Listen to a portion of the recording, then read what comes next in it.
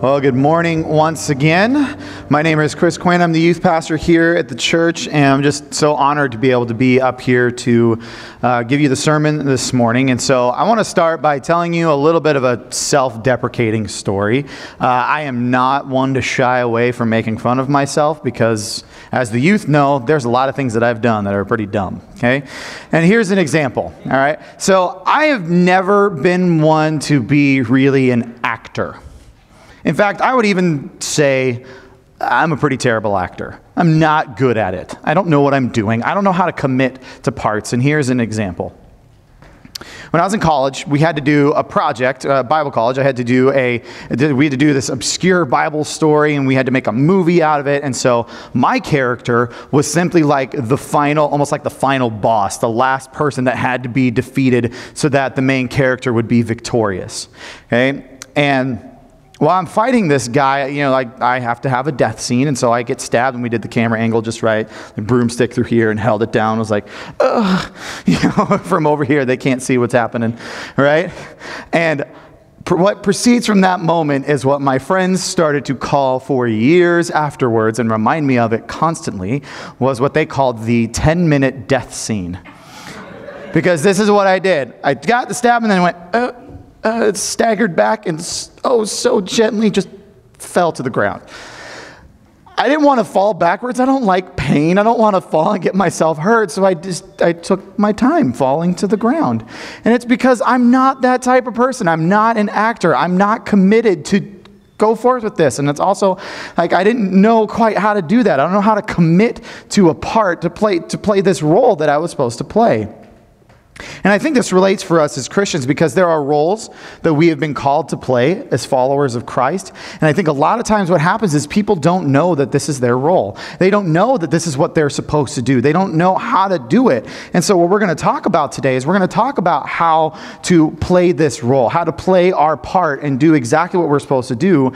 And the main thing we are to do, our main role that we are to play is to try and be distinct from the rest of the world and look completely different than the rest of the world because of the fact that we follow Christ. And we do this in the family of God as a church, that when we put our faith in Christ, we become part of this family that now seeks the better of each other and says, we want to see each other do better. We want to see each other grow. We want to see each other become who God has called us to be and to be distinct, to be completely different. Because this place, when we meet together, when we are together, and truly no matter where we are as the church, it is to be something that is totally different from the rest of the world. And so here's our main thing we're going to look at this morning is that for the church to have healthy relationships as a family of God, we must be calling each other to a higher standard to live distinct lives from the rest of the world because of our faith in the gospel.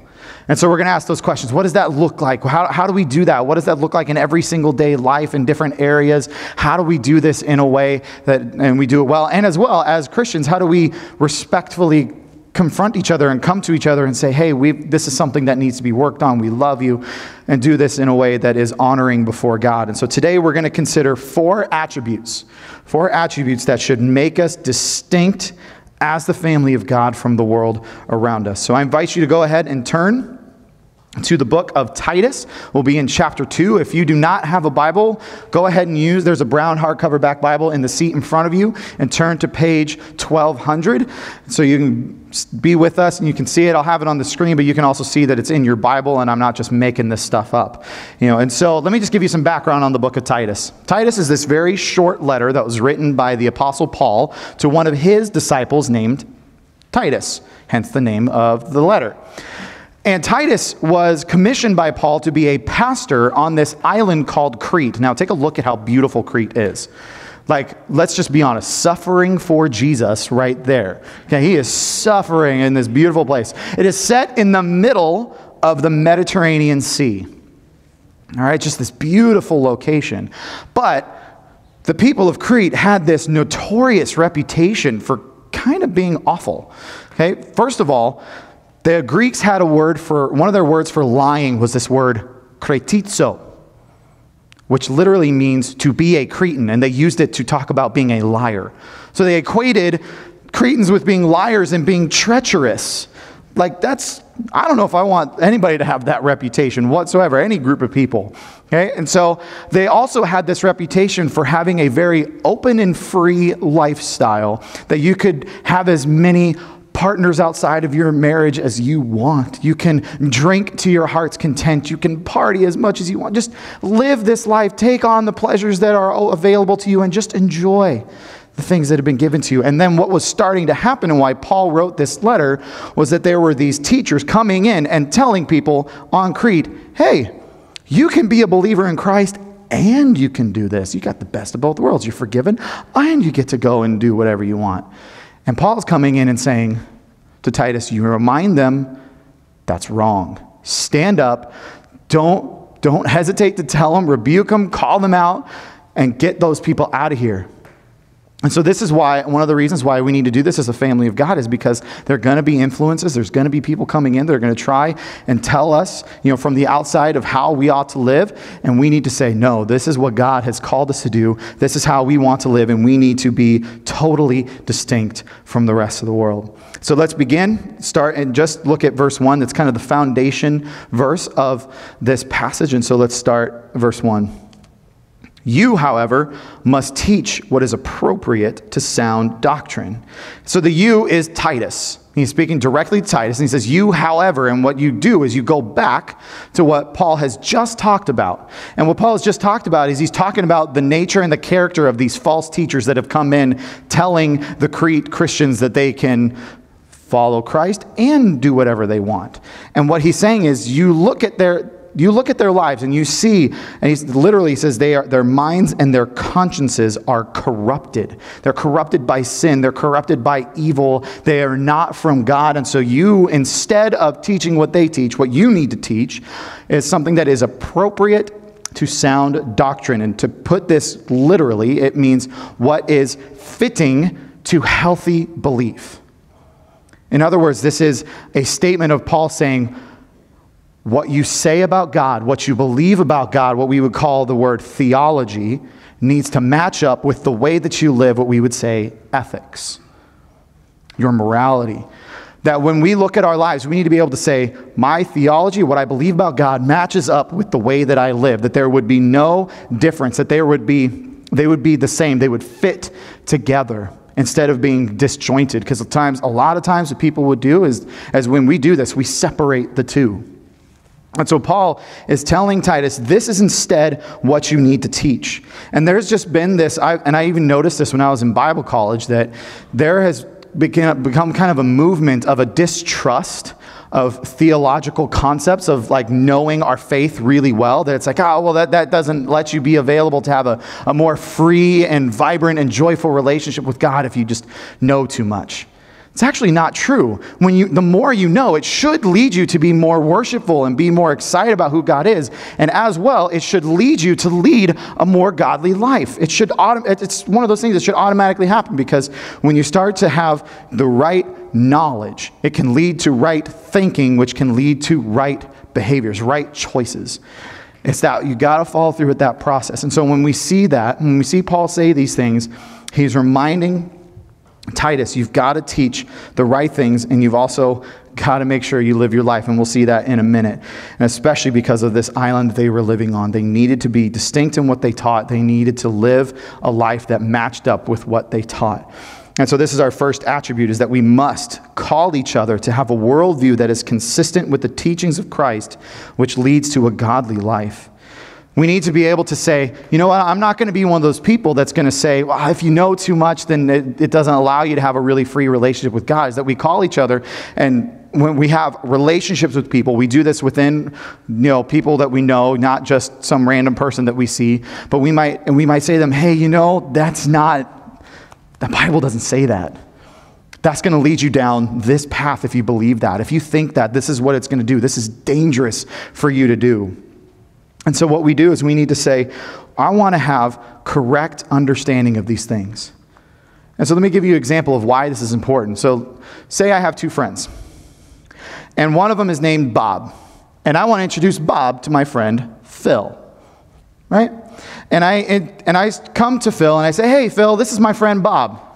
He's a really cool guy. And then I start to describe all these things about Bob, but they are completely wrong and inaccurate. First of all, I don't think Bob's going to be super happy with me at that moment that I'm telling Phil all these things that are completely wrong about him. But I'm going to give off the wrong impression. I'm not going to accurately portray him, and I'm not going to show that I actually know him. And so the beauty of what this is when we get to know Christ and we learn more and we understand more about what we believe as Christians, it can lead us to better accurately portray who Jesus is, what he has done, and as a result, like how this works out for other people, how this works out for them. So that's our first attribute. We need to make that a huge thing. And as well, and make sure I say this, that Paul says in Galatians 1 that anyone that brings a different gospel to you, to the Galatians, he says, let them be accursed. So that's how serious Paul is about this kind of an idea, that teach the right thing, don't change what has already been revealed to us. Okay, let's move to verse 2. Teach the older men to be temperate, worthy of respect, self-controlled, and sound in faith, in love, and in endurance. Likewise, teach the older women to be reverent in the way they live, not to be slanderers or addicted to much wine, but to teach what is good. Then they can urge the younger women to love their husbands and children, to be self-controlled and pure, to be busy at home, to be kind and be subject to their husbands, so that no one will malign the word of God. So these are the things, these different demographics that now Paul is going to address, and he's going to want them. This is how this plays out with these different demographics. Starts with the older men. And he says to be temperate, worthy of respect, and self-controlled. That self-controlled word is going to show up several times throughout this passage. This is a key phrase, and it literally means to have measured restraint in all things. And I don't know about you, but this is not something that we're necessarily taught in our culture, is to have measured restraint. We're kind of told, like in Crete, just go for it. Go for whatever you want. Go whatever you feel like you want to do. Enjoy the life that has been put in front of you and with no consideration. But as Christians, we need to have a measured restraint, a cautiousness to it. When Paul says this word temperate, it's about being cautious in the use of wine, in the use of alcohol. And then this worthy of respect phrase, it means something where you have this demeanor that is immediately respectable to the outside world. That people will look at them and say, yeah, I respect that man. I respect him. And so when you put these three together, this is something that, to the extent where it says, these are virtues that describe a life of respectability that is free from overindulgence, dissipation, and foolishness. And so they want to have this respectable, distinct manner in the way that they live, so that people say, hey, there's something different about them. And that they also would be sound in faith in what they believe in Christ. They're sound, they're solid in it, and then as a result, because of that faith, they act out in love and sacrifice for other people, and then in endurance to stand firm in the midst of adversity and to continue to believe. So that's what it is for older men. Then he goes to the older women. He says, likewise, teach the older women to be reverent in the way they live. When he says to be reverent in the way they live, what he's meaning is that the inward reality of what Christ has done in their hearts would then come out in their behavior and how they live. Because here's something we have to understand about women in particular on the island of Crete. There was this idea, this new philosophy that had come out around this time that was about the new woman, and that she was liberated to go and freely experience the world as she wanted to, outside of her marriage, so she could have as many sexual partners as she wanted, not be faithful to her husband. She could go to parties, she could just enjoy herself and abandon the home. And so when you see this phrase, he's telling these older women, don't be like that.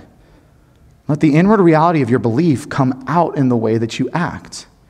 That you act in a reverent manner, and that you don't drink too much. Because when he says don't be slanderers, because this happens for everybody. When there's been too much alcohol, the lips get a little loose, right? Things start to be said. So be very careful. But instead, he says to teach what is good, which literally means to be good teachers. That they would be a living model to the younger women about what it looks like to be a follower of Christ. And then he says, then you can urge the younger women to love their husbands and children. Then you can do these things. Now, the list he gives here are these actual 7 attributes that were listed like the ideal, respectable wife of that culture. These 7 things. loving their husbands and their children, to be self-controlled, to be pure, meaning stay faithful to their husband, to be busy at home. That doesn't mean barefoot and pregnant and stuck in the kitchen. What that means is not abandoning your home for the sake of your own pleasures, that you make sure that your home is taken care of. Okay? That's what it means, to make sure you take care of your home. And then to be kind and to be subject to their husbands, not a dominating subject like man says, I am the ruler of this home and you will do what I say no matter what, you can't question it. That's not biblical marriage. That's not a biblical relationship. A biblical relationship is like in Ephesians 5, where Paul says that the husbands must love the wives as Christ has loved the church. How did Christ love the church? He gave his life for it. So men, you got to be willing to die and give your life for your wives. And then Paul says, wives, be in submission to your husbands. You see a little bit of mutuality there. You see this interplay where men lay down their lives. And so that's biblical marriage. And anything outside of that, if a man starts to try and control a home because he says, you ought to submit to me, I'm just going to tell you right now, that is spiritual abuse, and that's wrong. That's sin. That is not the way that God designed it to be. But the reason that these women would act in this way, look at this phrase, so that no one will malign the word of God. So that, again, their behavior, their theology, what they believe about God would match up with their ethics and how they act. And then as a result, people can't go, yeah, you see that? You see that? That's hypocritical. They say to not do that, but yet they do that. And you know what? That means this isn't true. And this is a common thread throughout this passage. See it again when we get to verse 6. Similarly, encourage the young men to be self-controlled. There's that word again. In everything, set them an example by doing what is good. In your teaching, show integrity, seriousness, and soundness of speech that cannot be condemned, so that those who oppose you may be ashamed because they have nothing bad to say about us. So he says, similarly, encourage the young men to be self-controlled. Don't let them go into what's standard and that they can be young men and go and enjoy the pleasures of life as they feel free to do so. Instead, he says, in everything, set them an example. So Titus was to be the model of what it looked like to be a follower of Christ to these young men. He was to be one that said, I'm going to show you what this looks like. And then as a result, he's going to do what is good, and as a result, in his teaching, he's also going to show integrity, meaning everything fits. He's got the right motives, he's got the right teaching, it all fits together. His seriousness, he senses the gravity of what he's doing and why he's there, the purpose of his life, and then the soundness of speech that cannot be condemned, so that he's speaking things to where they would not be able to find any room to accuse him and say, hey Titus, I saw you doing this thing, this doesn't match up with what you teach. He's saying, don't do that, so that basically they can say nothing bad about you. Don't get caught up in that. And so what you see this common thread throughout this little section here, that it's about seeing the older generation, the mature generation, and that doesn't necessarily have to mean older by age, but older by spiritual maturity, stepping up to the plate and saying, I'm going to disciple these younger generations to make sure that they know what it means to follow Christ. First of all, because it's something we're commanded to do. But second of all, so that the gospel message won't be hindered. And so this is our second attribute, is that we must be passionate about discipling new and younger believers to grow in Christ so that the gospel message won't be hindered. This is something we have to be passionate about, desiring. Every single person says, I'm involved in this, I'm going to do it, I'm going to step up. And if you are a person that says, man, I need to be discipled before I can disciple someone, that's a good place to be in. That's a good place to be in, and we want to provide that. We want to see people be discipled in this church that want it. But let me give you an example of how this works out. When I was in high school, I had this very tight group of friends in my youth group, and we all went to the same high school. And we all were passionate about following Jesus, wanting to show love to our friends, and a few people that we knew came to know Christ. But one of the hurdles that we had to get over was that there was a large contingency of people in our school that would call themselves Christians, but we knew exactly what they were doing on the weekends. And they were partying and they were sleeping around just like what we felt like was the majority of people in our school. And so we knew that the message that we were preaching was being hindered because it was difficult, because people were saying, look, they're off doing that, but they go to church and everything's fine. They're okay. So that was a hurdle that we had to get through. So we needed to, this is something as Christians we must realize, is that we cannot sit here and just say, you know what, I don't need my my beliefs to match up with the way that I live. It's simply not true. They need to match up so that people can't look at us and say, there it is, there's the thing. There's the thing, I found it. That disproves that Christianity is real because of how they live, because of what they do. And no matter what stage of life you're in, no matter where you're at, you can be involved in this. You can be involved in it, even if you feel like that you are towards, like you've retired and you feel like you've passed usefulness. No, you haven't. God can still use you in incredibly powerful ways with your wisdom, with your experience, and with your knowledge. Okay, let's continue. Verse 9.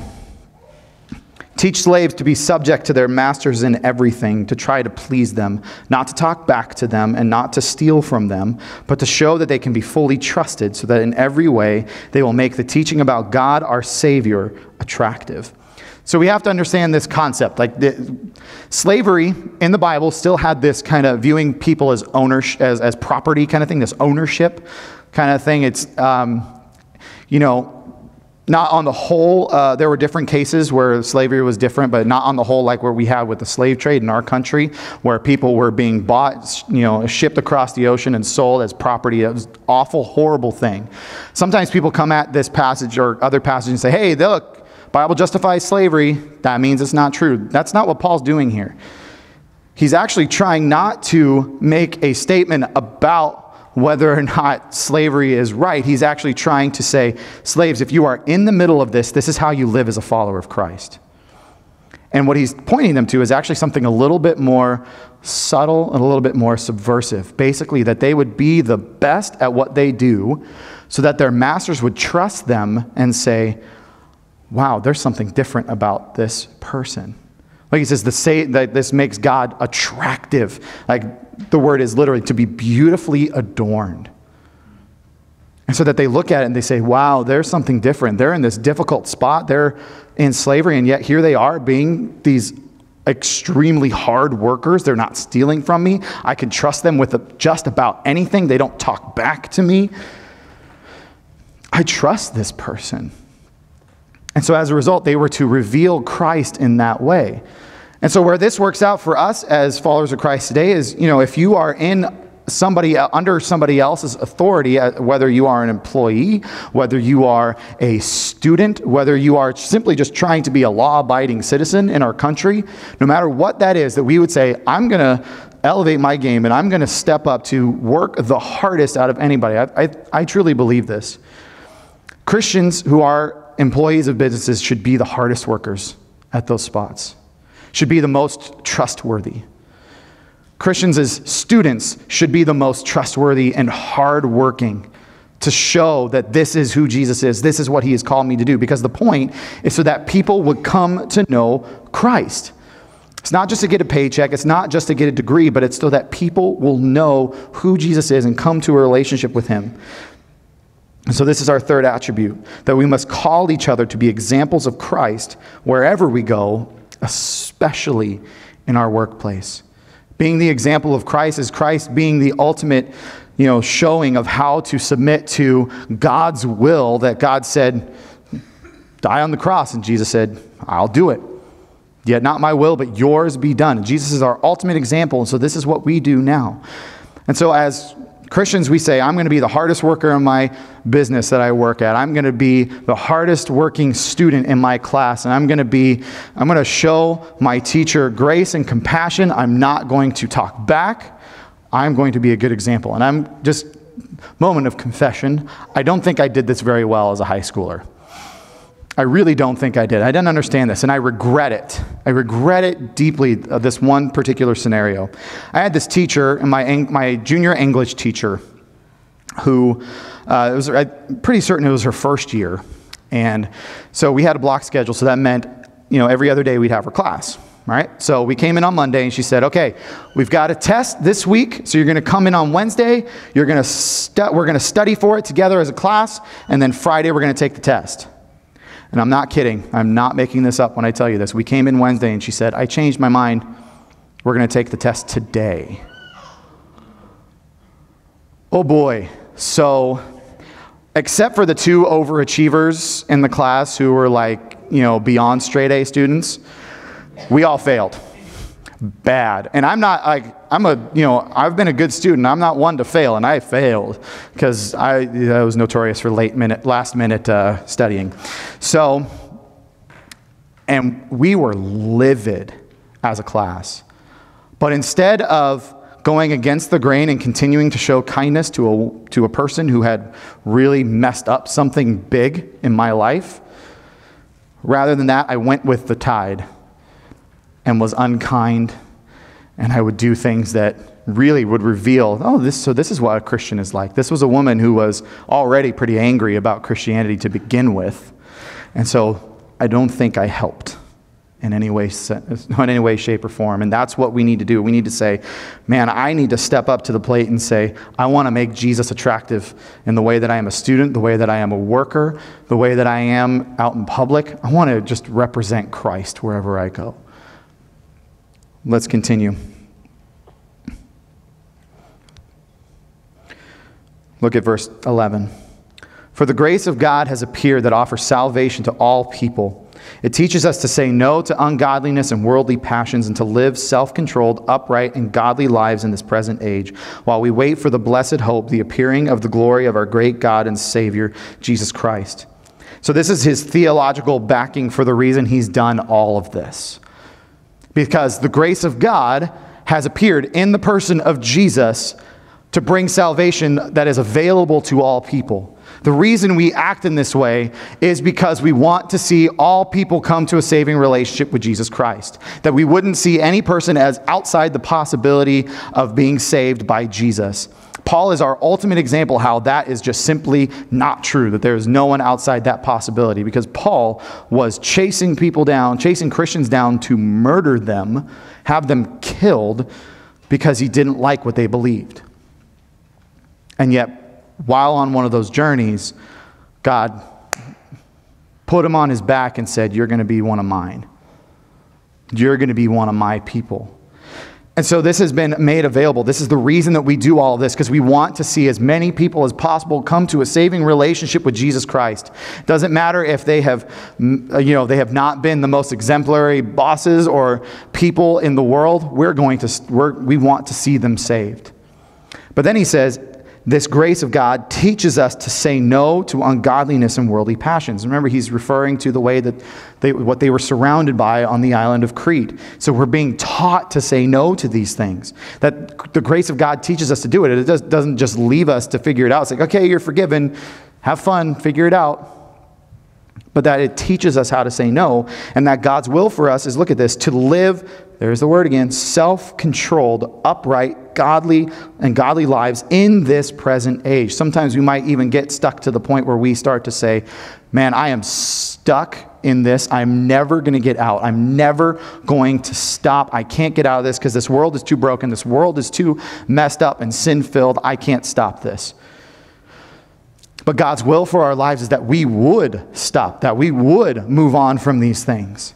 That God wants to teach us how to do this in the middle of this present age while we wait for Jesus to come back.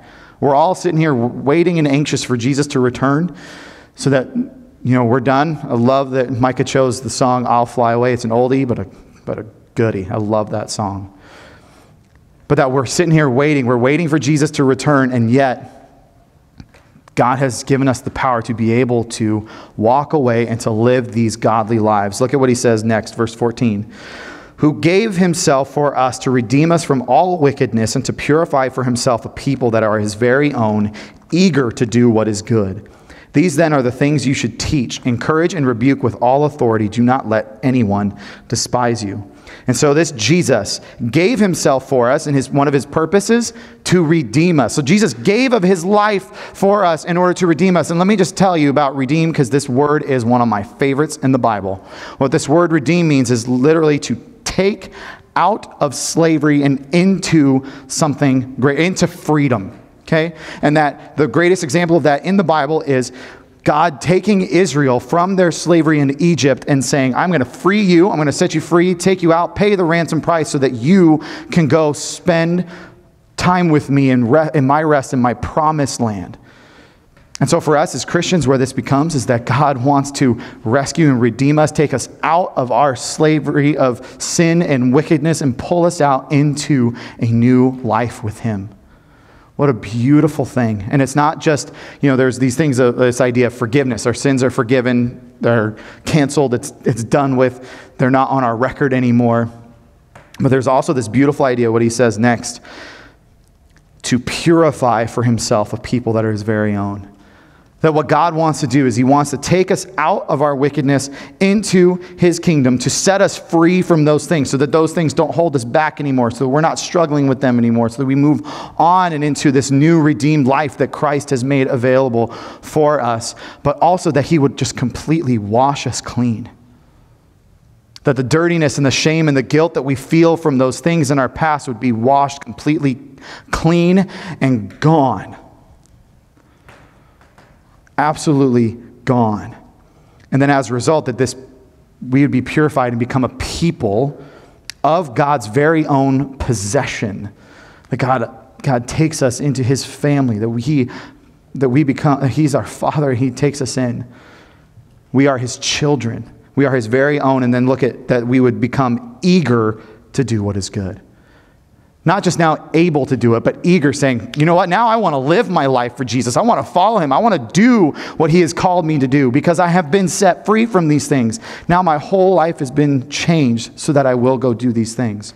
And so if you're a person, and I've been here before, where you feel like you can't say no to ungodliness and worldly passions, let me just give you hope. It's God's will that you can say no, and there's a few ways that you can work on it to do that. First of all, you got to confess it. You've got to admit, I don't know how to do this. I don't know how to get out of this. I don't know how to stop. And you ask God, and you say, God, I need your help. God, would you help me? Would you redeem me? Would you do this work? Would you make this happen? Second, you find somebody in your life that you can talk to and ask for their help, ask for their guidance, ask for their love, their friendship to help you get through this. That's why we are a family, because we need to help each other. We were not made to do this alone. This is not what we were made for. We were made to be in community with people who are loving us and helping us to grow and to move on from these things. And then as well that we need, lastly, what you could do is you could try and dig into your heart and find the areas of why you do those things, and you can break those down. And you could get Jesus into those areas of your life that you have felt and heal those hurts and pains that you didn't want to deal with. And that cuts off, I'm telling you, that cuts off the power of sin in your life, because now what has held you back, you have given to Jesus. He's healed you of, and so then those things become uninteresting and unappealing because you know where they lead.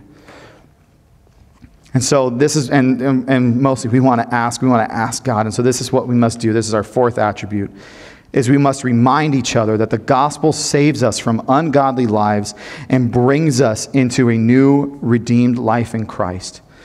We have such a strong tendency to focus simply on the idea of going to heaven someday, that we forget that Jesus wants to bring about a new redeemed life right here, right now on this earth while we wait for Jesus to return.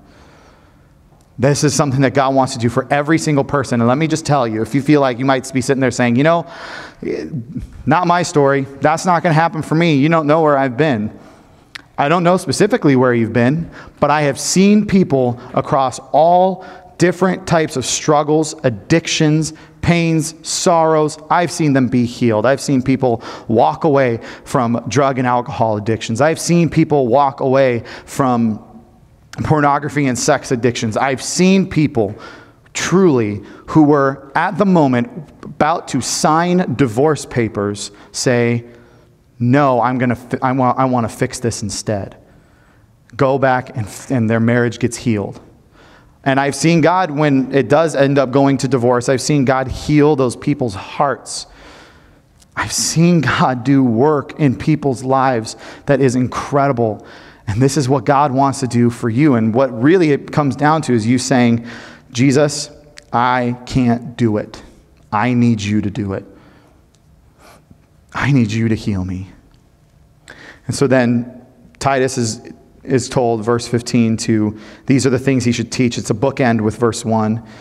Encourage and rebuke with all authority. So go ahead, teach these things. Encourage people with these ideas. Also rebuke those false teachers and tell, because you have the authority that Christ gave me, I now give you to do. And then he says, do not let anyone despise you. He's saying, don't be intimidated. Don't back down. Don't be scared. And so here's the thing that we need to remember. We are a family. We are a body of Christ that has been brought together by the blood of Jesus so that we can encourage and love one another, remind each other of these things. And so that's what we need to do. And so this morning, let's take a moment and just think about areas where we say, you know what, this is where I'm having trouble saying no to ungodliness. This is where I need work. I don't know how to stop this. Take a moment to recognize that. And then take a moment as well where you have kind of excused behaviors in your life where you're saying, and where you're not trying to resemble Jesus with the way that you live. Take a moment to say, man, Jesus, where are there areas where I have given in and allowed myself to resemble more the world than I have you? Because I think truly, if we're honest with ourselves, it is much easier to go with the tide, to go with the flow, to go where we have been told, where this is okay, to go with where everybody else is going. And it's much more difficult to say, I'm going to go against the tide. I'm going to go where it's harder. I'm going to fight against this. Be who God has called me to be. But let me tell you, this is the plan. This is the desire for God for you to go this way. But this is also a path that he has enabled you to go because of the Holy Spirit indwelling in you and that new redeemed life. And you are not alone. We are here to do this together. And so let's remember what we said at the beginning. For the church to be healthy as a family of God, we must be calling each other to a higher standard to live distinct lives from the rest of the world because of the gospel. Let's pray. God, we just thank you so much for this morning. We thank you for your word. We thank you for what you have done for us and how you have redeemed us and done some incredible work in our lives, God, that we simply could not have done without you. And so, Jesus, we pray this morning that we would truly offer ourselves completely to you and that you would be the one who works in our lives and to bring these about, and that we would be a family who lovingly and graciously and compassionately calls each other to live to a higher standard. Because, God, that's what you want for us. But, God, we can't do it alone. We need you and we need each other. So, God, thank you for this morning. We pray this all in your name. Amen.